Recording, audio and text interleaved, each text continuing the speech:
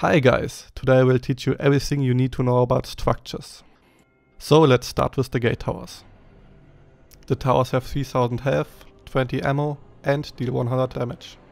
The back tower deal 50% more damage. Ammo is reloaded every 15 seconds. The gate has 3700 health.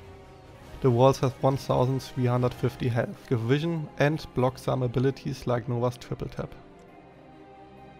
Since the walls have lower health than the gate, it's smarter to destroy those instead of the gate if you got overpowered by Diablo.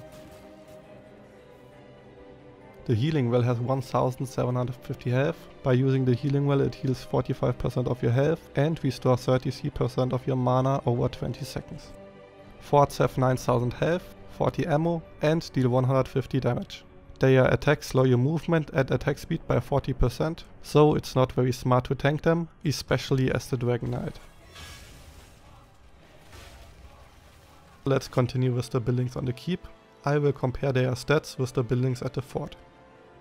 The keep towers have 43% more health, they deal 50% more damage, but the back tower only deals 33% more damage. The gate has 35% more health and the walls have 40% more health. The healing well only have 14% more health. The keep has 44% more health than the fort and deals 33% more damage. Destroying the keep and the fort in one lane will cause this lane to spawn catapults each wave. The core has 21,000 health, a 14,000 shield, which scale every minute until minute 20. Since the scaling stops at 20 minutes, you can almost always finish the game if you take down all enemies and all of your teammates are alive past the 20-minute mark.